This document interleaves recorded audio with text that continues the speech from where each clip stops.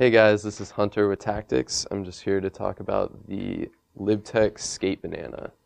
So this has the original banana technology, which is basically just rocker in between the bindings with flat from tip to tail. And that gives it that awesome rock back and forth that you see here, which is really great for the deep stuff. You can just float in powder. You don't even need setback. The board just stays above the snow. It's got a really great loose, buttery feel, which is super fun in the park. Another cool feature that all the LibTech boards have is called Magna Traction.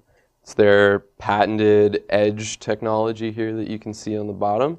It's the whole edge of the board waves, and so it acts like a serrated knife. It'll just cut through ice, it'll cut down and get edge hold. It's like having a whole bunch of different effective edges along the inside cut of your board. So it's like having a bunch of different contact points. These boards are all manufactured in Washington, right by the Canadian border, by snowboarders. And they grow all their own wood. The plant runs off biodiesel and wind power. They're extremely committed to the environment. I would definitely rock this board. You can check it out at tactics.com.